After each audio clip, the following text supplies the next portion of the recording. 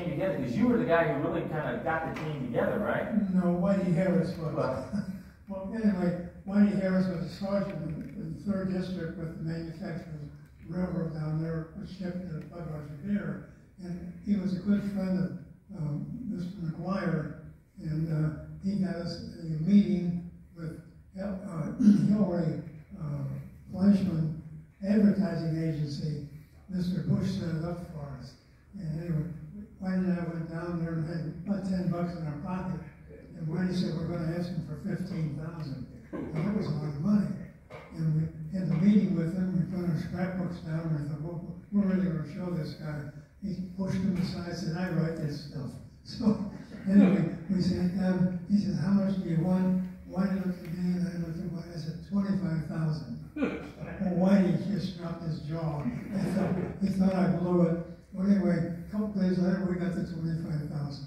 That's how we needed that money to bring down Carter back from Detroit. And that started our team rolling.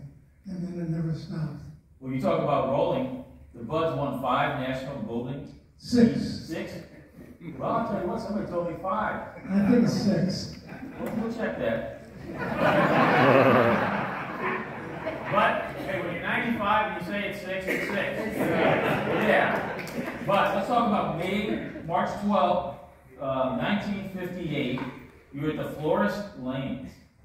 There had been a record by the St. Louis Herman Undertakers in the same bowling thing. Well, they held it for about 30-some-odd years, and then we were fortunate where we broke the record. Then I think our record lasted for 36, but with the new equipment on the market, the game changed completely. It's still a good game.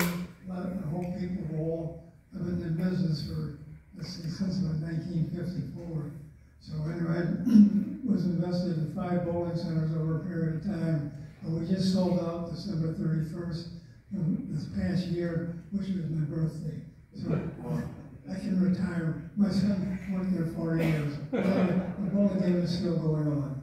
But you broke that record that was set in St. Louis by the Herman Undertakers at Florist Lane, and you broke it by 61 pins. Right. 3,858 total average, out more than 771 pins per man, or 257 per game for 15 games. And from what I recall, fact checked it too, but we'll see. You were the main man. You got the high score, and let's see. Well, I had one open in there also, 267, 267, 300. Anyway, today that doesn't mean much because the scores have skyrocketed since. And more power to them, because records are made to be broke.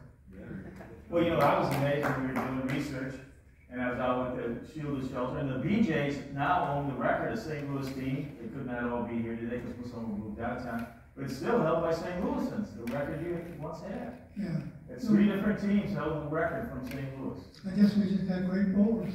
Great bowlers.